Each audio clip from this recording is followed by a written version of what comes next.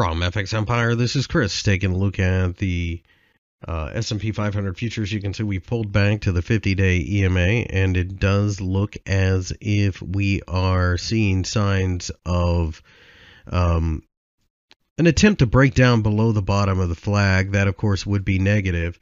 50-day EMA holding it up right now. If we turn around and rally, then we can recover. We can say, okay, fine, we're still in the flag.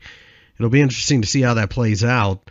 At this point, I think, there were some hawkish comments coming out of a Fed official's mouth during the day, and Wall Street threw a tantrum. So it'll be interesting to see how this plays out. Right now, though, I think we need to pay close attention to how we close.